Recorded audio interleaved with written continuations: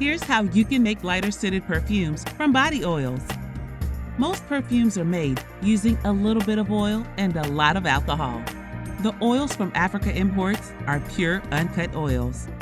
To make perfume, choose the fragrance oil you want. We have chosen baby powder. You will then need a spray bottle, a measuring device, such as the pipette used here, and some alcohol.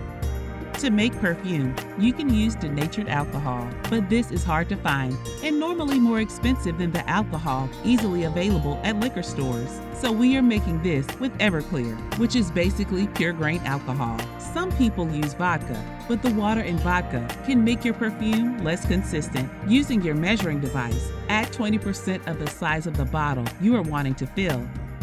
You can add less than this initially, then add some more after you decide if the scent is stronger than you wanted.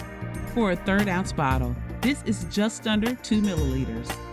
Fill the rest of your container with alcohol. Pour slowly. It is easy to get too much and make a mess. Put the cap back on and shake a little bit. You can also let the bottle sit for 1 to 3 weeks. It will probably become slightly more consistent after this.